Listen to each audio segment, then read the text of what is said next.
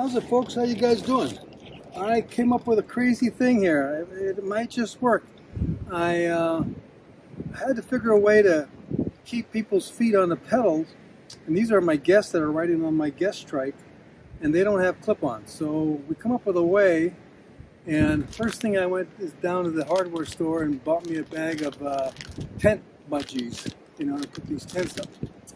Take that guy, put it through here, coming around through there, keep that nice and taut, put your foot in there, wrap that puppy around there, and there you go.